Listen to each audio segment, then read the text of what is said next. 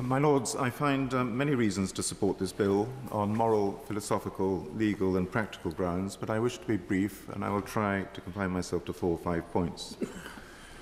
First, there is inadequate protection in law at the moment, I believe, for the issues of conscience addressed by the bill. Yes, there are lines of professional guidance issued by the General Medical Council and the General Pharmaceutical Council, but the guidance is not underpinned by statutory provision, and guidance is easily changed by a small number of people or by pressure groups, and the presumption of conscientious objection can be quickly eroded.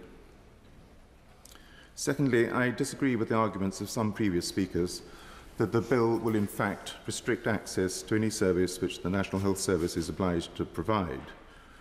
What it does is to clarify the right to conscientious objection insofar as case law has indeed narrowed the interpretation of what participation actually means in the operations under consideration.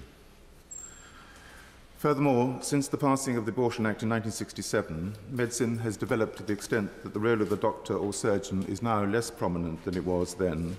There are now nurse prescribers and pharmacist prescribers, and it is indeed doubtful whether the present state of the law does adequately protect those practitioners if they wish to invoke an objection against becoming involved. Thirdly, on practical grounds alone, it is clear that the current state of the law is deterring some nurses and indeed newly qualifying doctors from entering on a career in obstetrics and gynecology. There's not only a fear of discussing this issue, but people have been put off from applying for such posts lest their moral convictions may result in a failure to advance in these careers. And this is not a question of adherence to a specifically Christian confessional morality. I know of one case in which a distinguished registrar, a highly skilled and eminent gynecologist who is a Muslim, was undoubtedly sidelined in his career because of his objections to conducting the kind of operations addressed in this bill.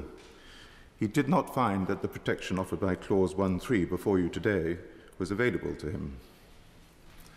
But indeed, as the noble Lady Baroness O'Lone has said, it is not even a question of confessional adherence to any religious belief.